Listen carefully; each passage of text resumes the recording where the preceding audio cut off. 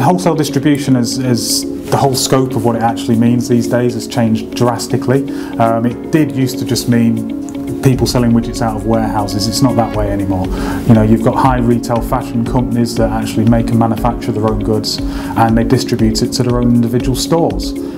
So they technically fall under the wholesale distribution channel these days.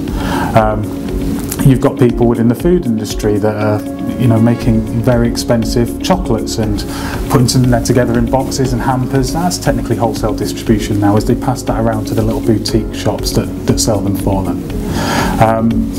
So the problems that each one has, they can be very similar though. So, you know, one of the very common ones is just having visibility of the stock within the organisation.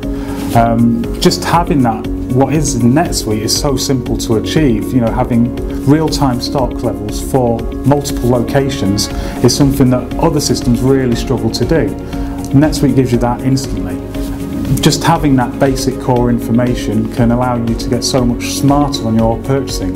NetSuite will tell you what you need to order based on intelligent logic on previous buying habits, preferred stock levels, reorder points, and it will actually drive and tell you when you need to order something and when you'll actually get it back to satisfy that demand. It does that all out of the box, and no other system can really come close to that level of flexibility.